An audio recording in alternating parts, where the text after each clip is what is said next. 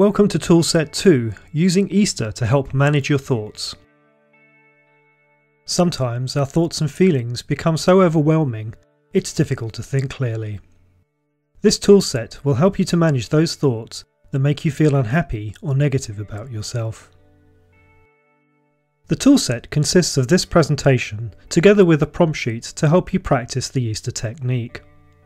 The prompt sheet contains a case study as an example of how and when this technique might be used. This presentation explains what the acronym Easter stands for and when to use this toolset.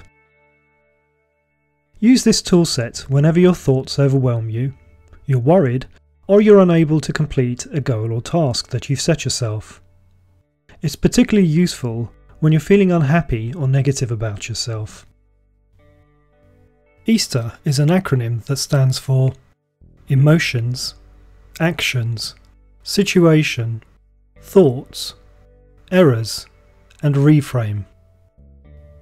Each word represents a step in a technique that helps you to describe your emotions, describe what those emotions are making you either do or think of doing, outline the situation that created those emotions, list the thoughts you're having as a consequence of the situation, identify the errors in your thinking, and reframe what's happened by learning valuable lessons about yourself and how to manage similar situations in the future.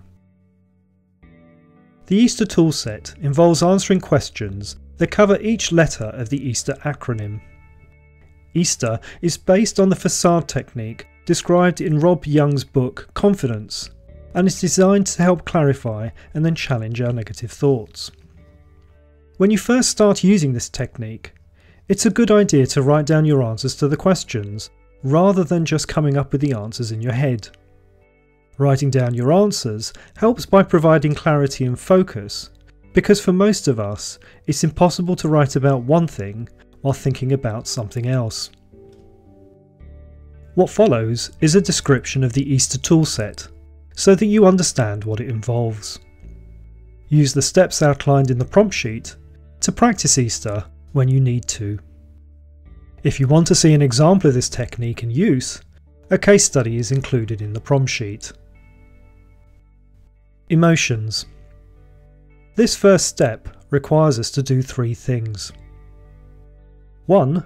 Write down the emotions we're feeling, for example frustration, despair, anxiety, embarrassment, or jealousy. 2.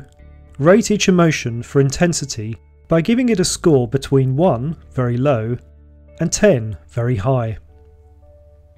3. Consider what these scores tell us about our emotions.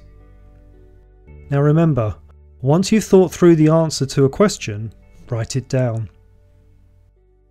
Having explored our emotions, the next thing we must do is understand how these emotions could or are affecting our actions. There are 3 things to consider. 1. What kind of things our emotions are making us do right now. 2. What kind of things our emotions are stopping us from doing. And 3.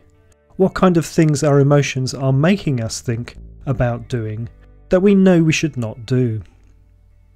A final reminder here, once you've thought through the answer to a question, write it down.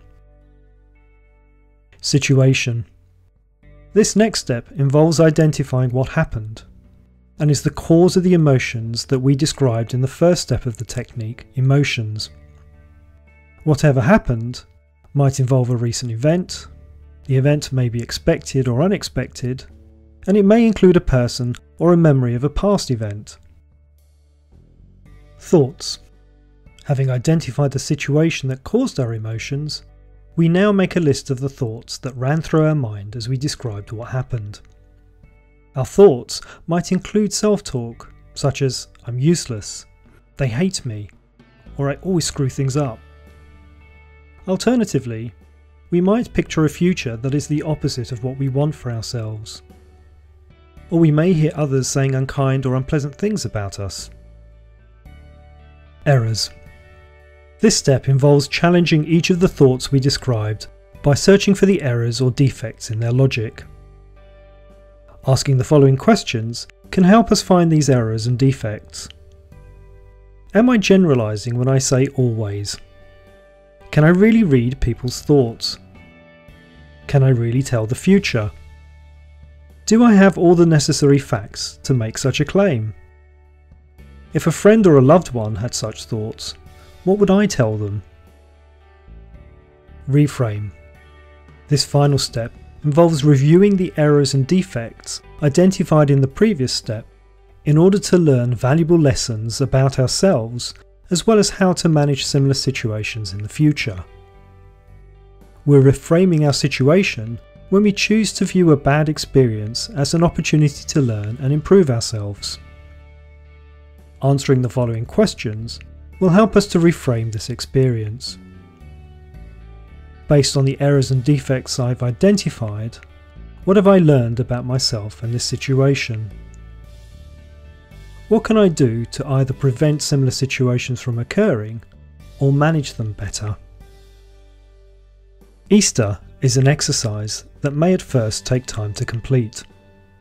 The more you practice it, the more easily you will recognise and challenge your negative thinking until you won't have to complete this exercise on paper.